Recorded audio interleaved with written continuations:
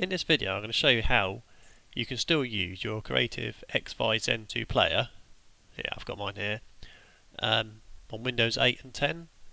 As you probably found it yourself, if you're like me, you've gone from Windows Vista, which was fine, onto Windows 8.1, then obviously the free upgrade to 10, a lot of people have done, you find that it seems to be a problem with the Creative Central software. Stops it from working, so I'll just plug in my USB port there. The first thing you want to do is uninstall the Creative Central software, because once you uninstall that, as you can see here, I've just plugged mine in, it pops up, and you can actually browse, as you can see there, without it actually crashing, which is a good start. And as you're probably aware, if you try to launch the Creative Central software, the software can't even see the player anyway, so that's still a no-go. But there is a workaround. Like I said, the first thing to do is uninstall the Creative Central software, and what we're going to do is use Windows Media Player. Here you go. You don't have to type it all in, you just stop and it comes up here. Now what we're going to do, as you can see here, the CD is already in, comes up with the album art, track listing, etc. What we're going to do is tick all them. Now you can go to your RIP settings. You can change your format. I'd use MP3. Obviously you can use whichever you like, the audio quality. I personally use 192. I know a lot of people use 128 kilobits per second, but I find the sound quality suffers too much. I find that a better trade-off.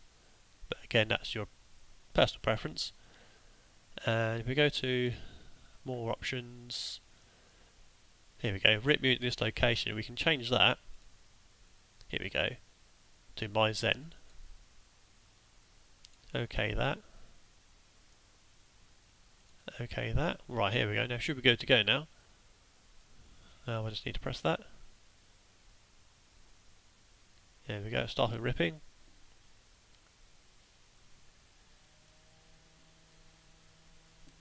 Now this will be a few minutes.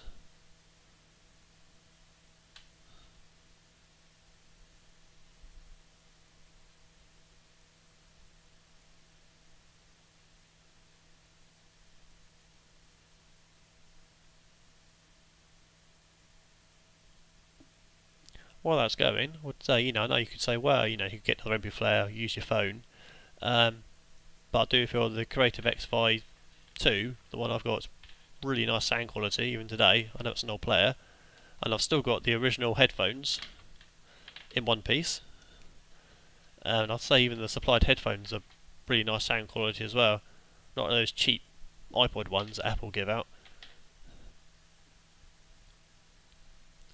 Actually, while it's running as well, if you don't know how to install Creative Central, I can quickly show you how to do that. Here we go. Uninstall, change program. Open up fully, just as easier. Say I wanted to uninstall Doom Demo. We'll just highlight that and click uninstall. It's quite similar good with that. Once you've got rid of that, again, at least then you can actually plug your player in, actually browse it without crashing into the blue screen. I've also got an SD card in there, which I use for storage as well sometimes. It's quite handy, storing important documents, like an extra backup copy.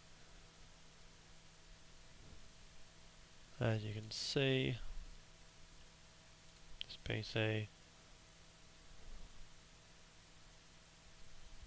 as you can see, I'm in room there, but I've still got plenty of space on there for a minute. I can still keep going.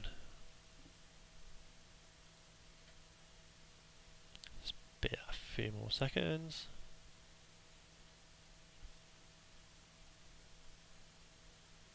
And of course, if you wanted to, the options. You've got the location, of course, you can change it to space on your hard drive. And also keep a copy in the hard drive if you like to. I personally don't, because I run short on space. Because I find that games take a lot of hard drive space. As you can see, my local disk is, well, as you can see, I've only got, say, 51 gigabytes free. I find games take more and more space these days. see, we're nearly done.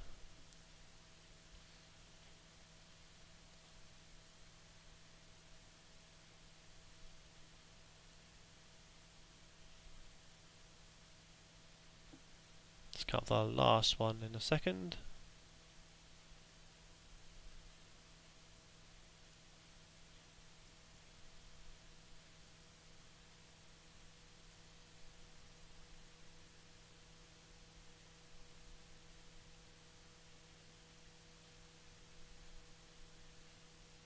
Let's wait for that to finish off.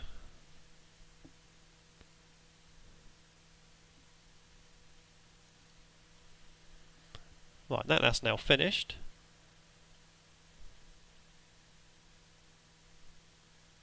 So now I'll close Windows Media Player.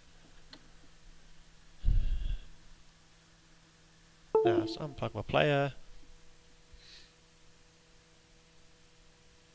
As I'm sure you're aware, once you put something on it, take it off, it spends a little bit of time to rebuilding the library, as you can see there.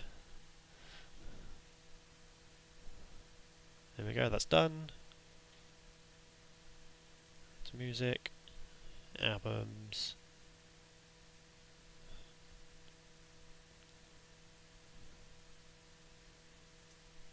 It's going to be a second to scroll through it.